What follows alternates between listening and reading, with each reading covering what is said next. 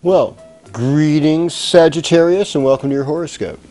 So what we're seeing this week is a need to reinforce your immune system. I mean, it's really easy to get burnt out in the springtime, especially if you live in one of the northern climes that has a little bit colder weather and the winter's finally lost its grip. Things are warmed up and people are getting wild out there, and you like wild stuff because you're half animal, right? You're like that archer, satyr, that's you.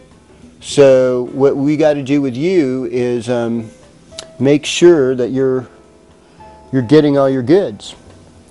Now, you had a very creative several weeks, and now we're moving into a period where giving service to others will make good karma for you. It will actually, when we serve others, we reinforce our immune systems. It actually improves your immune system, gives you immune strength. So, the 6th house rules charitable causes, it rules small pets. You're an animal lover, most Sagittarians are. And it also rules aunts and uncles, so maybe other members of the family.